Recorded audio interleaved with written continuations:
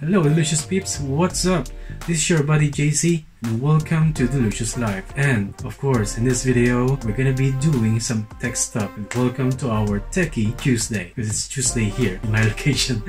And today I have a very interesting tip, a very cheap tip for everyone who wants to use their Canon DSLR camera as their webcam of their PC when doing live streaming, particularly YouTube live stream. You can use this for Twitch as well, StreamYard, what else? Zoom meeting, Skype, almost everything.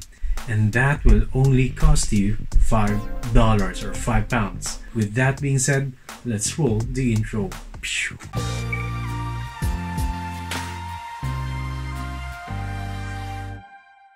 Does this actually make me look a little bit tacky?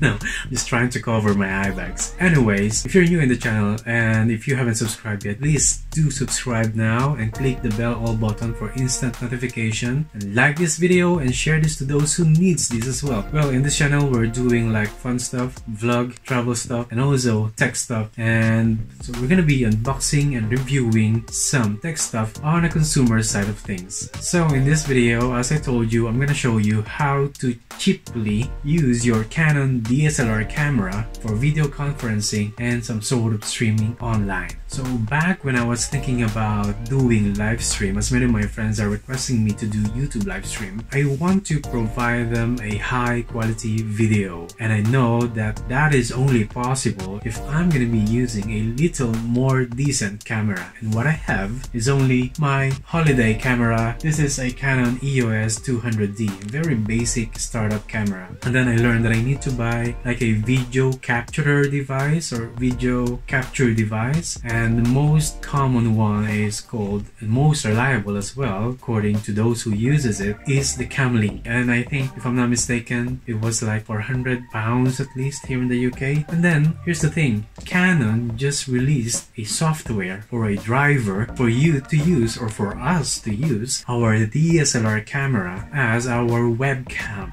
or as our live stream camera. And the only thing we need is a $5 cable or a £5 cable. This one, right? So this is a Thunderbolt USB cable, because this is what I need for my sort of camera, for my model of camera. But for those most dated, most recent cameras, you might be needing to use a USB 2.0 with the other one, not Thunderbolt USB or micro USB, but a USB-C tip or end. And it doesn't matter as long as you have the appropriate cable suggested by the manufacturer or by the model of your camera, that will do. So again, the only thing you need is a software. This is not even an application that you need to start up over and over again whenever you want to use it. You will just have to download it one time and that's it. That will go, right? So the only thing you need to do is go to this website, EOS Webcam Utility. So this one is USA Canon. I don't know, I think we don't have the UK yet. I'm gonna put the link in the description below so you can direct yourself to the site easily. So click that link, usa.canon.com, and so forth, and you will be directed to this website called EOS Webcam Utility. And this is a beta issue or version yet, so expect some, glitches, and I have encountered one, and I'll tell you about it later. So just scroll down, do some sort of reading here, because the instructions is written here on the web page. Select your model, then drivers and downloads, but I'll show it to you. So for me, what I did is I clicked on EOS Rebel SL2, or this is also known as the EOS 200D. So you will be directed here. Okay, automatically it will be selected as drivers and downloads, software of course, and you'll just have to download this first one on the list, EOS Webcam Utility Beta 0.9.0 for Windows. So select and have a read and download and install it. That's how simple it is. So once you need to use your DSLR camera as your webcam, it will automatically be shown as one of the options together with the integrated webcam of the computer. And then the other selection is the EOS Webcam Utility Beta. So that's how simple. I ordered these on Amazon, and I'm gonna put the link in the description below for the store where I bought it, and this is quite reliable as well. And let me show you how to do this.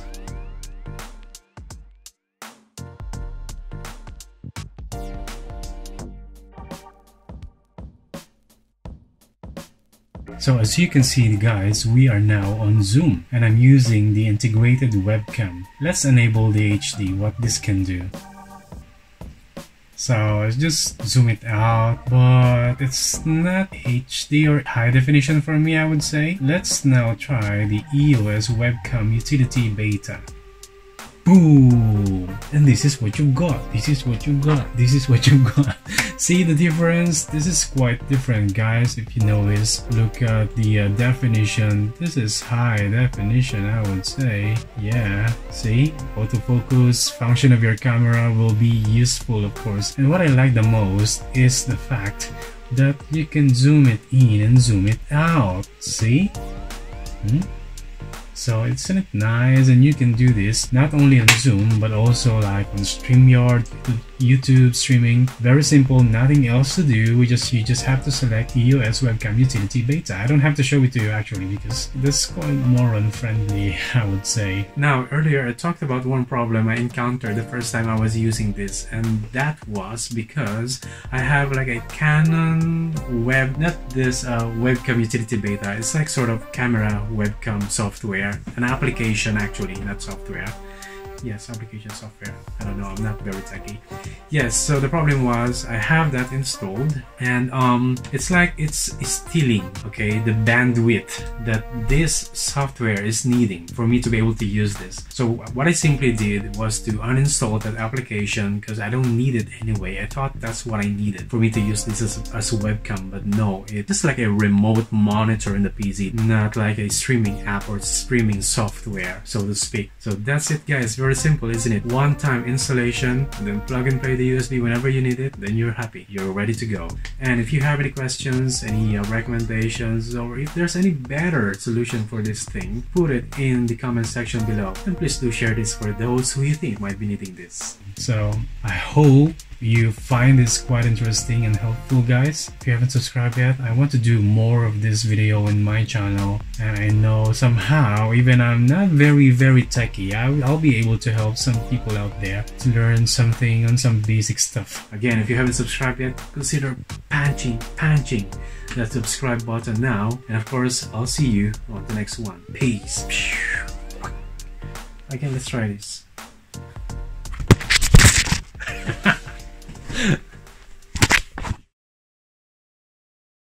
So here's the thing, if you're going to use your DSLR camera as your web camera or live streaming camera, you want it to last for hours, right? Not only for 1-2 hours, but more than that, especially if you're a game streamer. Now I will show you the trick for your camera to last longer, okay, than 5-4 hours, probably more than 24 hours, so that you will not run out of battery. Of course, it's a shame if your streaming will be stopped simply because your battery was drained. So I'll show you what I did, my solution for that, so that I am now able to stream as long as I can, not worrying about my battery running out while I'm streaming.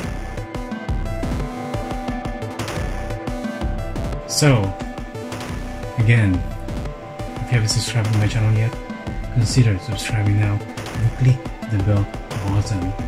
Always remember to share a smile and spread the love, because life is delicious. See you in the next one. Yeah.